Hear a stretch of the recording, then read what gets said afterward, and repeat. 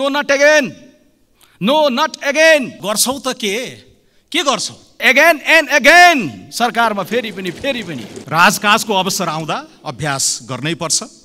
Chess खेल्न बसेपछि गोटी चाल्नै पर्छ। 84 मा हामी आउँछौँ र हामी आइसकेपछि हुन्छ भन्ने साथीहरू काम गर्न आएका हौँ, काम देखाउन आएका हौँ। सुशासन र युवा केन्द्रित मन्त्रालयहरू रोजेरै लिएका छौँ। मिसन 84 तिर होइन, 80 81 तिरै ध्यान पुग्नेछ, 82 तिरै ध्यान पुग्नेछ। गृहमन्त्री बन्दा खोजिने नैतिकता मलाई लाग्छ प्रधानमन्त्री अफर गर्दा पनि खोजिनु पर्ने हो नि त। यहाँ डर छ, भागी हिँडिया छ। च्याप्प समाएर प्रधानमन्त्री, च्याप्प समाएर उप प्रधानमन्त्री बनाइदेलान् भनेर भागी हिँड्नु परेको छ। काङ्ग्रेसले गरेको छैन भन्नुहुन्छ भने अब हामी सक्कली काङ्ग्रेस र नक्कली काङ्ग्रेस खोज्दै हिँड्ने पनि कुरा भएन। Truth is merely about to tie up its shoes before leaving the house. Does the punishment fit the crime? By the time false has revolved around the world twice. Politics is almost as exciting as war and quite as dangerous. In war, you can only be killed once, but in politics, many times. यो देशमा सत्यको कुरा कहीं न कहीं छोपिएको अवस्था र झुटको कुरा अलि बढी श्रृंगारिएर आएको अवस्था छ। What else? पुराना दलहरूसँग नटासिएको भए पनि हुन्थ्यो। एकैचोटि 84 मा बहुमत ल्याएर शासन सम्हालेको भए हुन्थ्यो भन्ने हाम्रो पार्टीभित्र पनि बाहिर यो जनमत छँदैछ। ऊँट, घोडा, हात्ती, रानी पिउसो चलाउन थालेपछि मन्त्री नै लगाएर चेकमेट गर्ने अवस्थासम्म पनि हामी पुग्न चाहन्छौँ।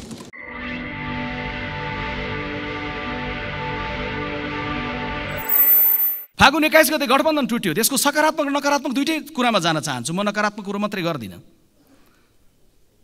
राजनीतिप्रति विकर्षण बढे जस्तो लाग्दैन? पहिलो नकारात्मक। दोस्रो, 9 जना नोबेल पुरस्कार विजेताहरू नेपाल आउँदै हुनुहुन्थ्यो। लुम्बिनीमा सम्मेलन हुँदै थियो। 200 जति विदेशी अतिथि आउँदै हुनुहुन्थ्यो।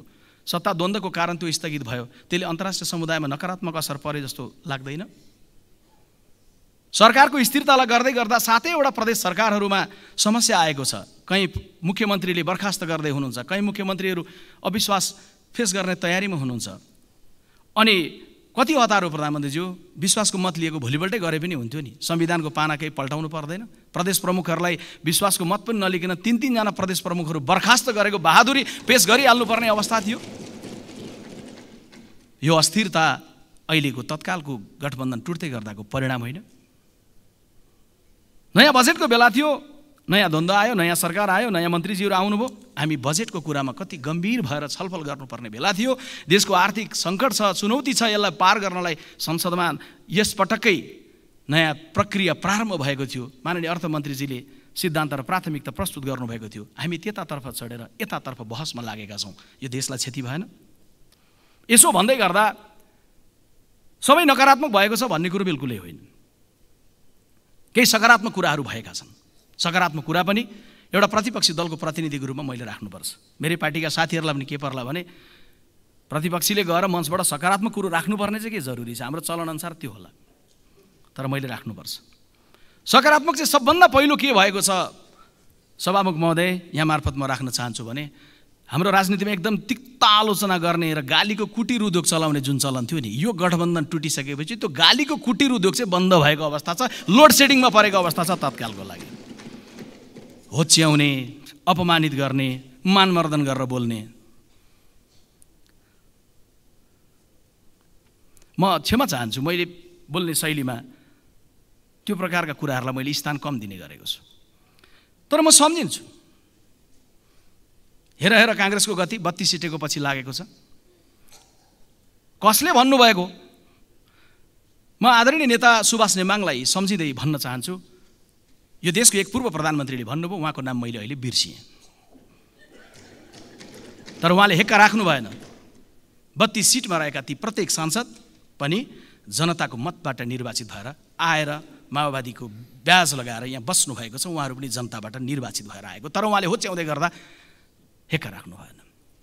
2 वर्ष अगाडि चितवनको नारायण दाहालजी सम्माननीय राष्ट्रपतिबाट मनोनित भएर राष्ट्रिय सभाको सदस्य बन्नुभयो। मलाई थाहा छैन सम्माननीय प्रधानमन्त्रीज्यू र नारायण दाहालजीको बीचमा सम्बन्ध के पर्छ, मलाई थाहा छैन। तर एकजना पूर्व प्रधानमन्त्रीजीले आफ्नो रसिक शैलीमा व्यङ्ग्य गर्दै भन्नुभयो, नारायण कमल दाहाल भनेर। उहाँ को हुनुहुन्थ्यो उहाँको नाम पनि मैले बिर्सिएँ, प्रधानमन्त्रीजीको नाम। गजब लाग्यो। 2 वर्ष अगाडि नारायण कमल दाहाल भनेर व्यङ्ग्य गर्ने, परिवारका सबैलाई ल्याएर थान्कोमानको गर्नुपर्ने भनेर भन्नुहुने उनी नेताले त अहिले राष्ट्रिय सभाको अध्यक्ष बनाइसकेर यहाँ आएर मुस्कुराएर हामीलाई व्यङ्ग्य गर्दै हुनुहुन्छ।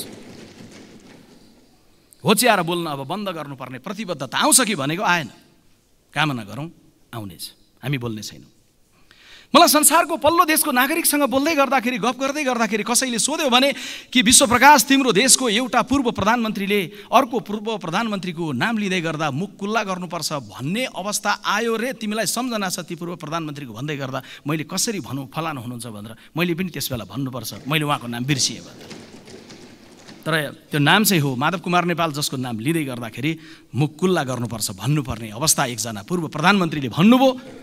हाम्रो देशको सांस्कृतिक स्तरको बारेमा संसारको पल्लो देशको नागरिकले के खालको मनोविज्ञान बनाउँछ होला। सम्माननीय प्रधानमन्त्रीज्यू, सम्माननीय सभामुख महोदय मार्फत यहाँलाई भन्दै गर्दाखेरि म अरू कुनै दलको आलोचनामा जान चाहन्न, तर सकारात्मक अर्को भएको कुरो चाहिँ के राख्न चाहन्छु भने तपाईँलाई बधाई दिन चाहन्छु त्यसको लागि। नयाँ दल बनाएर बडा उत्साहका साथ आउनुभएको साथीहरूको उत्साहलाई सम्मान गर्नुपर्छ। नयाँ दल, नयाँ उत्साह निश्चय नै सम्मान गर्नुपर्छ। नयाँ दललाई कल्पनाको आकाशबाट वास्तविकताको जमिनमा ल्याउनु भएको छ भन्नुको मतलब व्यवहारिक बनाउन खोजेको अवस्था छ।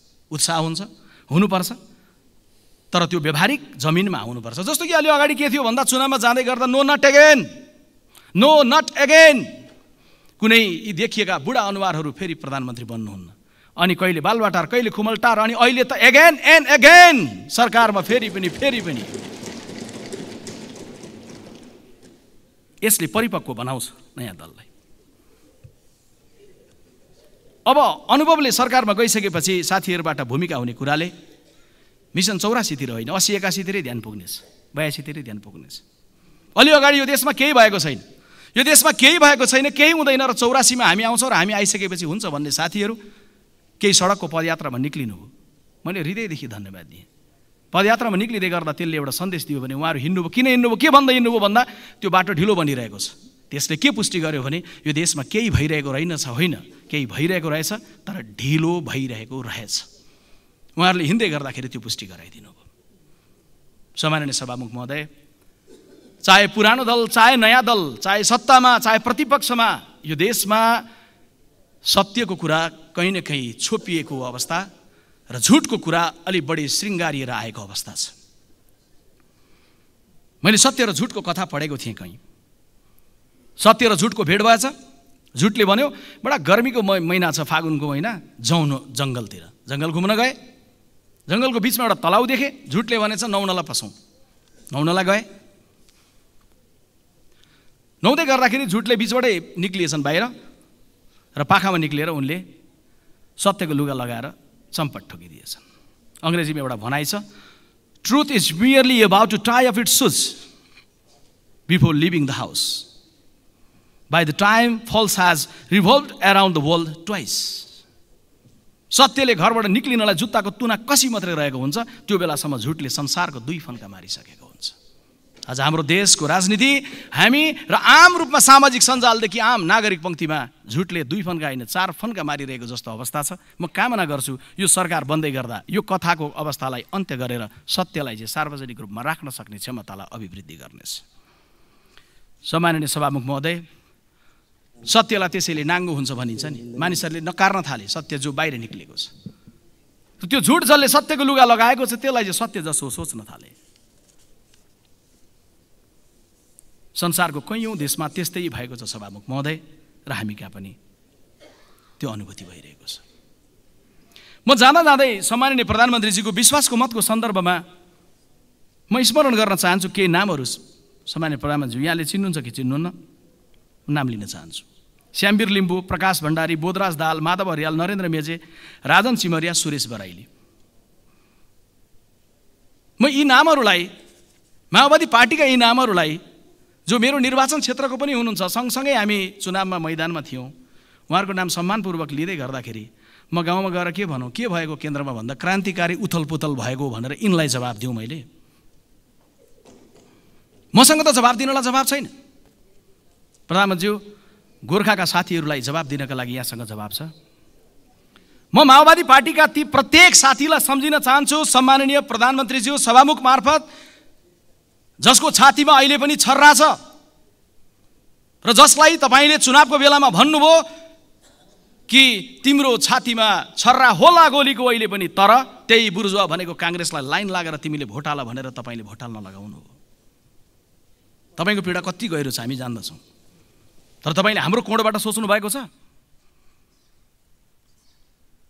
आफ्नै आँगनमा, आफ्नै आँखा अगाडि आफ्नो निहत्था बाबु निर्ममतापूर्वक गिडिएको दृश्य हेरेको छोरा या छोरीलाई हामीले भन्यौँ बिर्सिदेऊ यो पीडा अनि जाऊ त्यही माओवादीलाई गएर भोट हाल।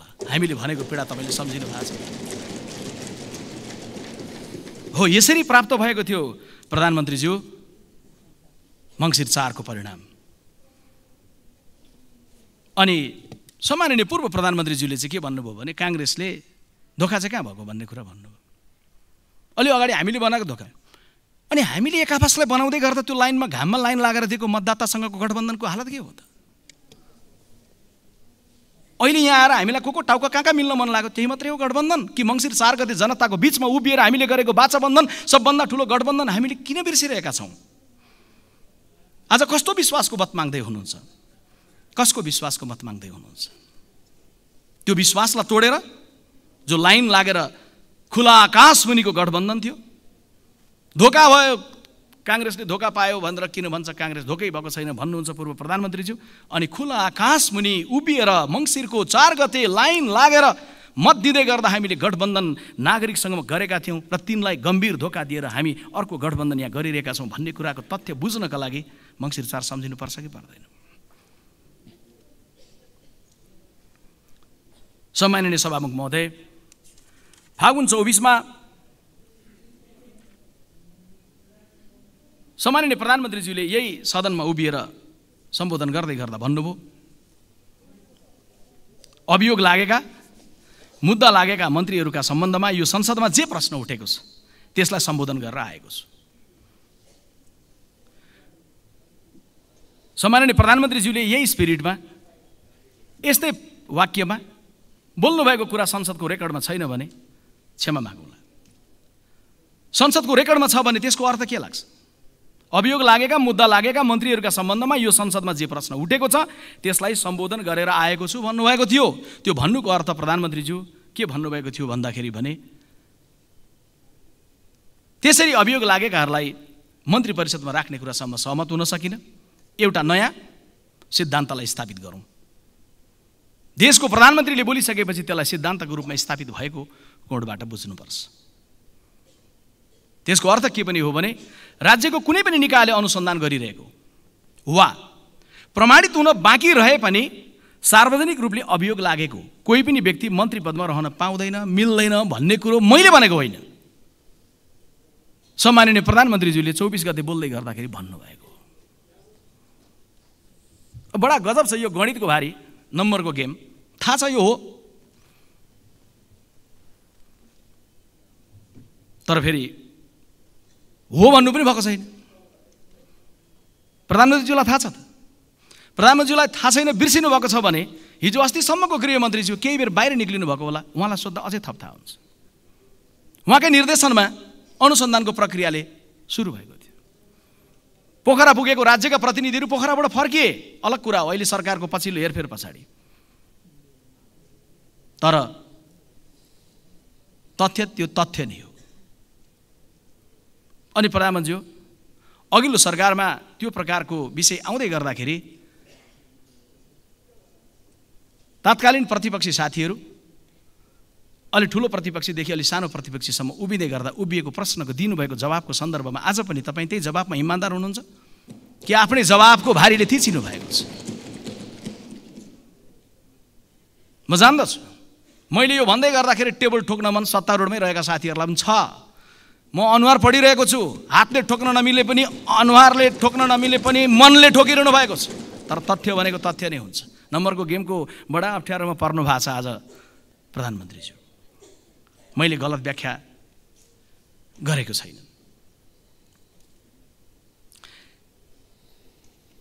त्यसैले सम्माननीय प्रधानमन्त्रीज्यूले विश्वासको मत भनेर भन्दै गर्दाखेरि मङ्सिर 4 मै गरेको विश्वासलाई खण्डित गराइसकेपछि मागेको मत दिउँ त प्रधानमन्त्रीज्यू।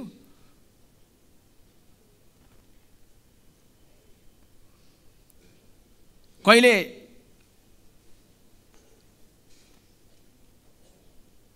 आजको सत्ताको ठुलो दलले नदिरहेको, कहिले त्यसबेलाको सत्ताको ठुलो दलले नदिरहेको अवस्थाको समीक्षा गर्नलाई सम्माननीय प्रधानमन्त्रीज्यूले बडा ध्यान मुद्रामा, बालुवाटारमा बडा ध्यान मुद्रामा समय लगाउनुपर्छ।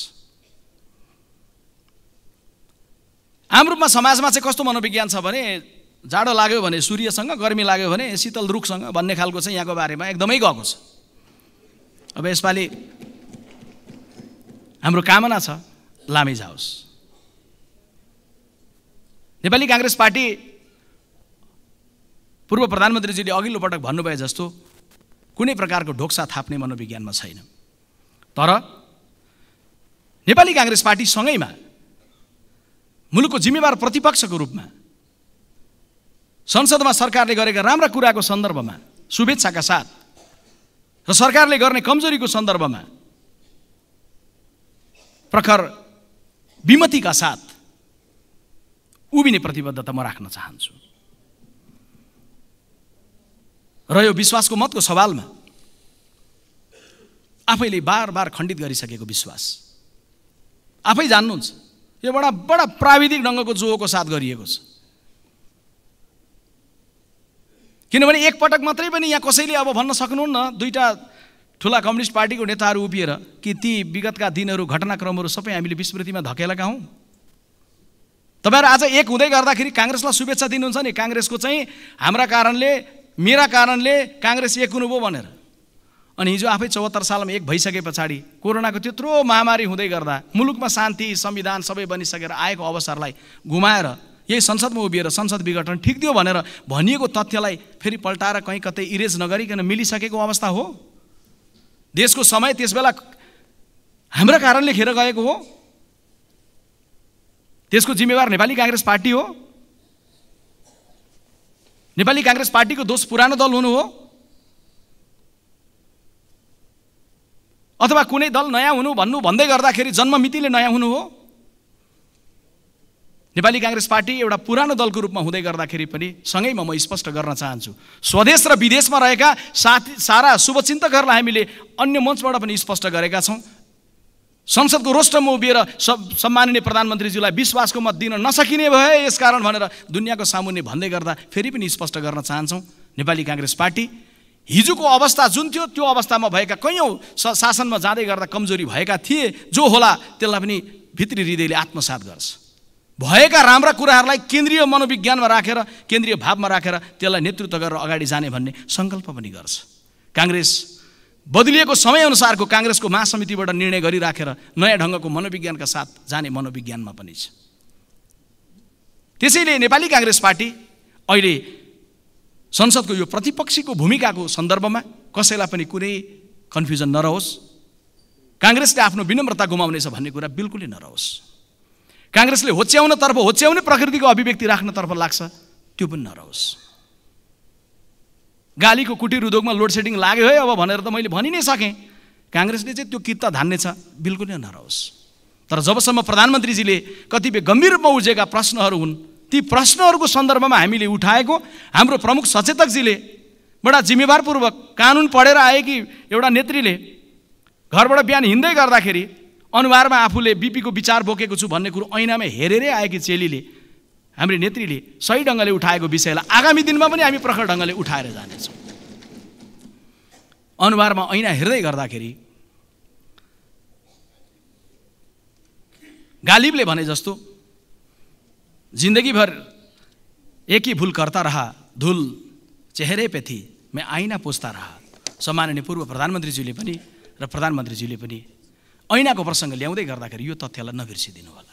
हाम्रो कामना छ कि अहिलेको गठबन्धनले एकताबद्ध भएरै आजका विषयहरूलाई सम्बोधन गर्ने, आजका विषयहरूमा गम्भीरता राख्ने प्रयास गरोस्। प्रतिपक्षी त्यसमा धेरै टाढा छैन। तर मुलुकलाई आजको आर्थिक चुनौतीबाट अगाडि लिएर जाने सन्दर्भमा चाहिँ बृहत्तर ढङ्गको मनोविज्ञानलाई केन्द्रमा राखेर जाओस्। सम्माननीय सभामुख महोदय, संसारको एउटा मात्रै देश नेपाल हो जुन देशको सिमानामा 3 अरब मानिस बस्छन्। 3 अरब मानिस छिमेकमा बसेको संसारको एउटा मात्रै देश हो। उत्तरको चीन 140 करोड जनसङ्ख्यामा छ।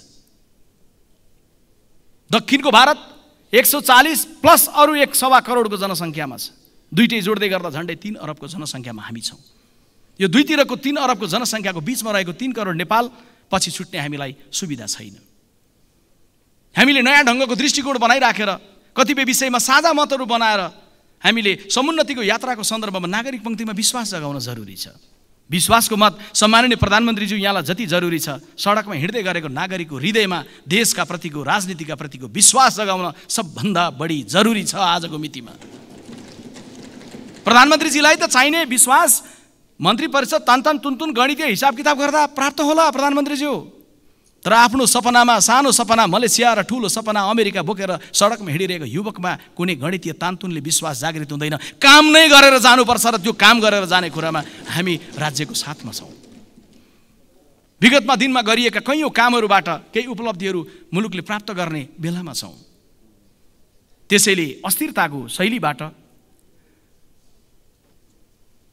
त्यसैले राजनीतिक द्वन्द्वहरूको बढावा गर्ने प्रवृत्तिबाट ती विषयहरूलाई हल गर्न सकिन्न। त्यसैले आज म विश्वासको मत प्रमुख प्रतिपक्षी दलले शुभेच्छा राख्छ, शुभकामना राख्छ। म मेरो पार्टीको तर्फबाट जानकारी गराउन चाहन्छु, हामी मङ्सिर 4 गते जनताको बीचमा गरिएको वाचा बन्धन तोडिराखेर, जनतासँग गरेको गठबन्धनलाई छोडिराखेर, जनतालाई दिएको धोकापछि अर्को गठबन्धन बनाएर जाँदै गर्दा जनताले गरेको मङ्सिर 4 को जनमतको जगमा विश्वासको मत दिन नसकिने कुराको जानकारी म आज यो सम्मानित सदन समक्ष गराउन चाहन्छु। र सँगैमा आग्रह पनि गर्न चाहन्छु कि सरकारले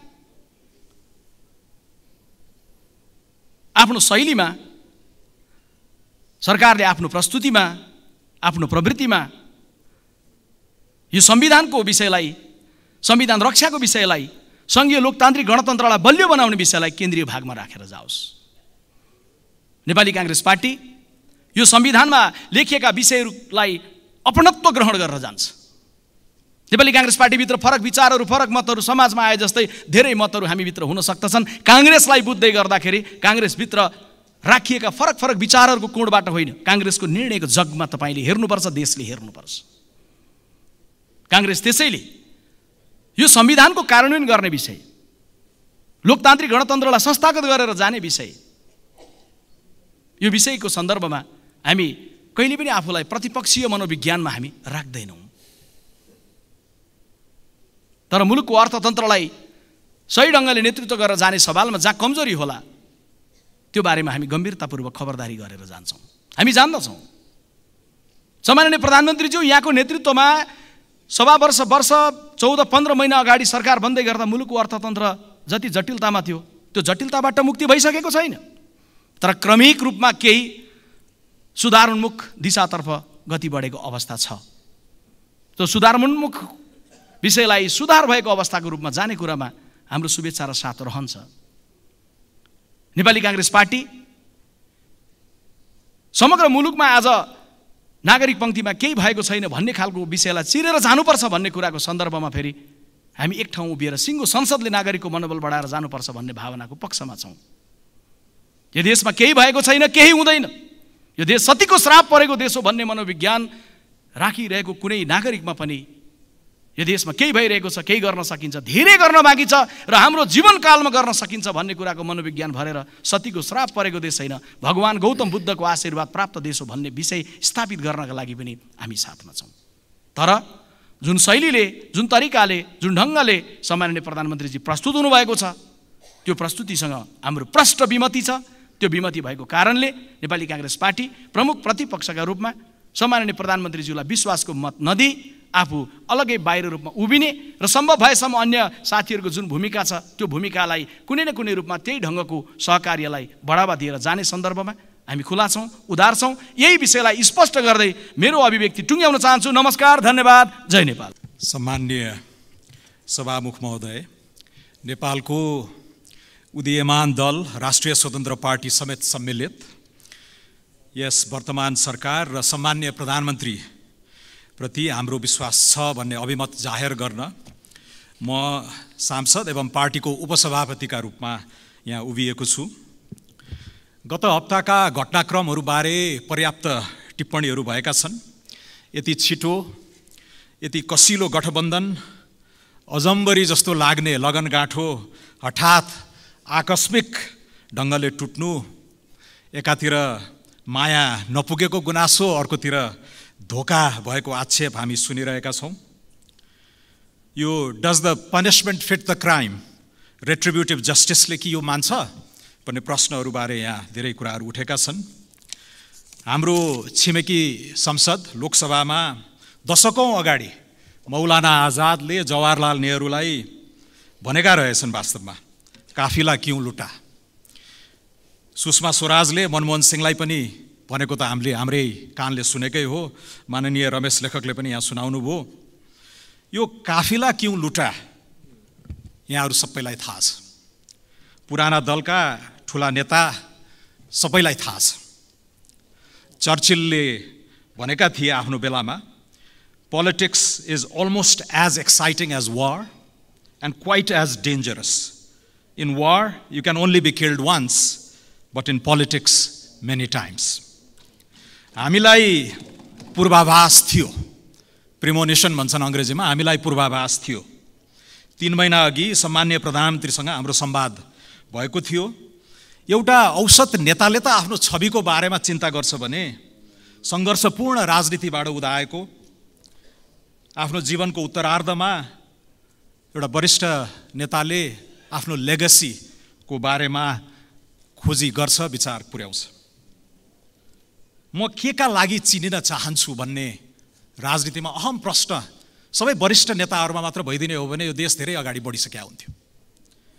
सशस्त्र द्वन्द्वको विधिप्रति मेरो विमति थियो, छ।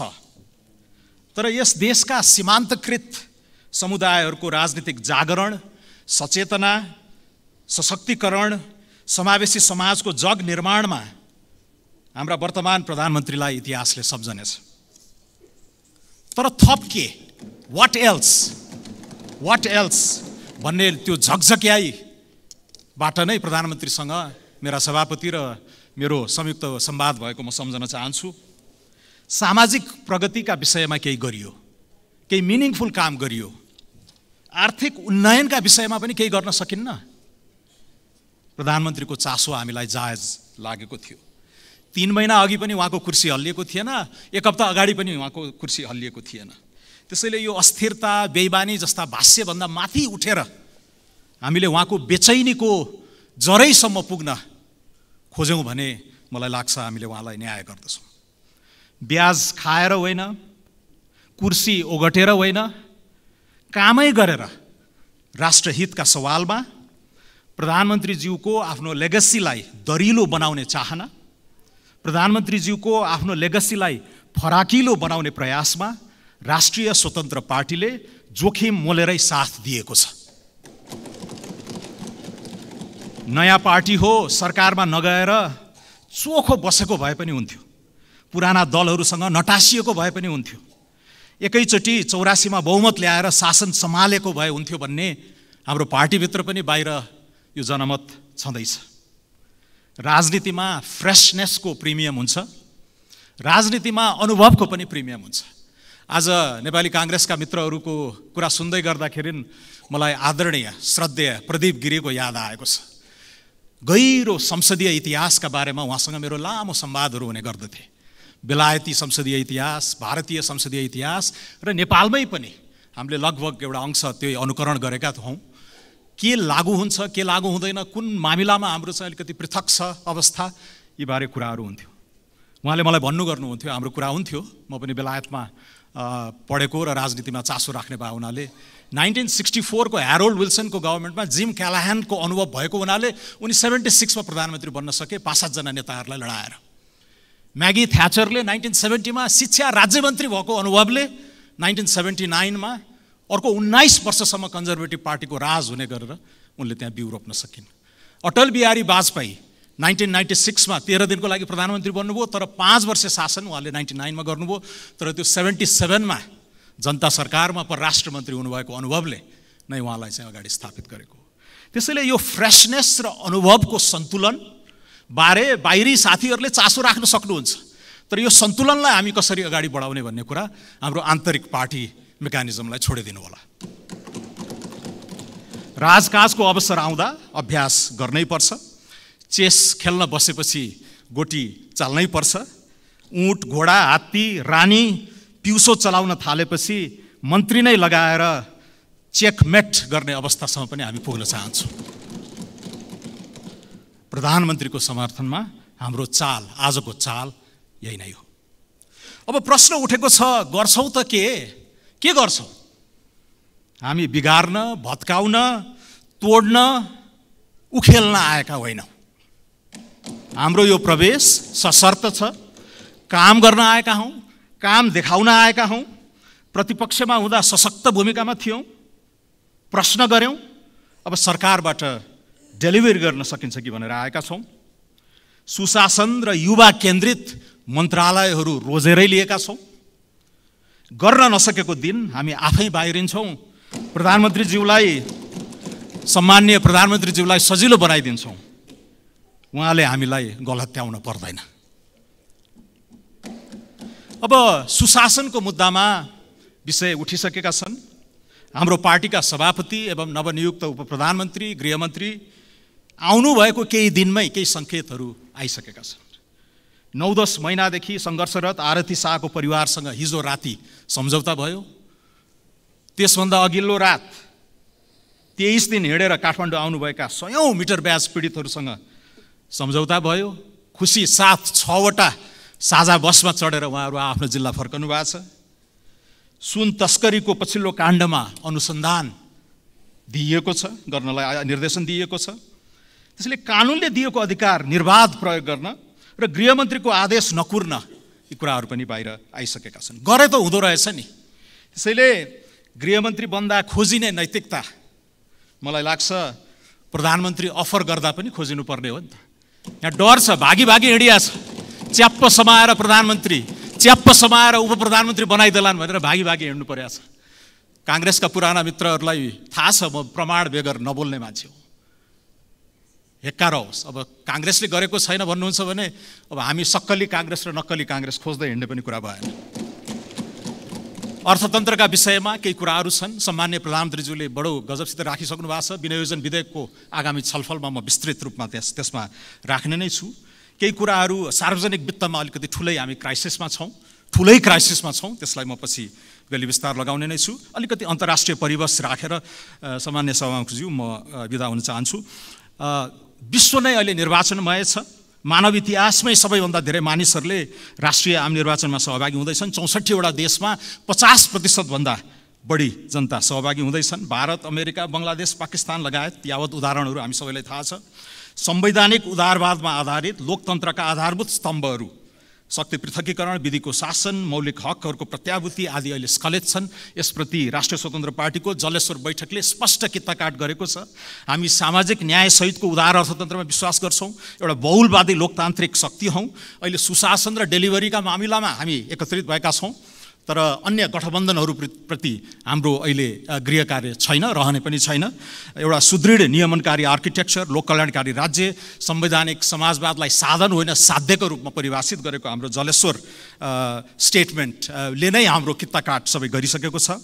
अब केही अन्तर्राष्ट्रिय परिवेशहरू, बजार लगानी, वित्तको उपलब्धता, तकनिकीको हस्तान्तरण, क्लाइमेट फाइनान्स, एलडिसी ग्रेजुएसन जस्ता विषयमा पनि अलि विश्वसनीय ढङ्गले हामी अगाडि बढ्नुपर्नेछ। शिक्षा, स्वास्थ्य, पोषण जस्ता विषयमा हाम्रै माननीय मन्त्रीज्यूहरूले पनि कुराहरू राख्नुहुने नै छ। माननीय सदस्य, साझा न्यूनतम कार्यक्रम चाँडै नै आउँदैछ। रोजगारमूलक आर्थिक नीति, द्रुत पूर्वाधार विकास, असल शासनको प्रत्याभूति, सामाजिक उन्नयन र सुदृढ परराष्ट्र सम्बन्धको यी 5वटा मोर्चामा हामी खरो उत्रने नै छौँ।